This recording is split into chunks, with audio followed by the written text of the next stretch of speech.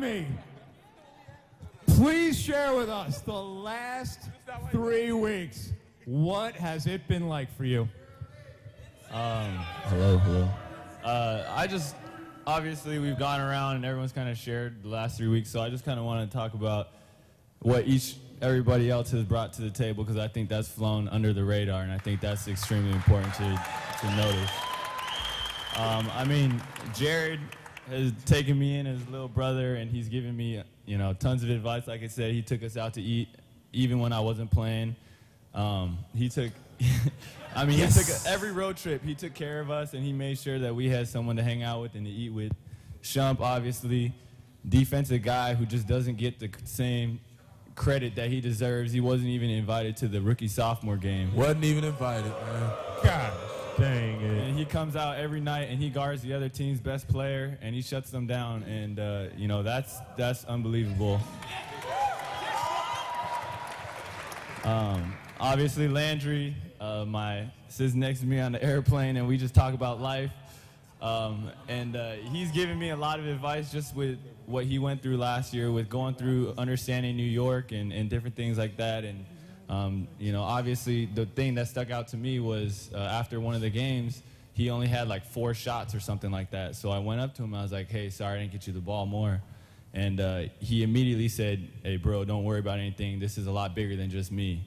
And when I heard that, I realized, you couldn't find a more unselfish teammate. And that was Landry.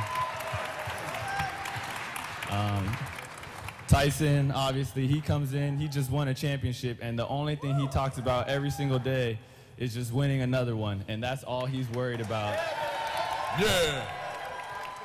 And he doesn't mind taking 0 shots, playing defense, and getting 12 rebounds. He doesn't mind doing that. And, it's just a glue guy who anchors our defense every single night. And, obviously, we all think he should have been in the All-Star game as well. Superstar, all-star over here. He's taking me under his wing, too. There's not a timeout that goes by where he doesn't give me his advice. And everything that I'm going through, he's been through. And he's been right in my ear the whole way, every step of the way, just teaching me.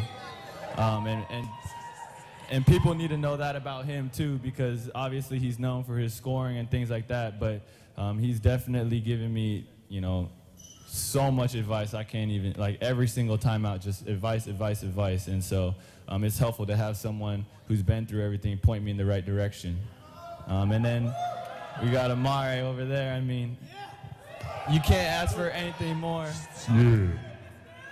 Yeah. What he went through.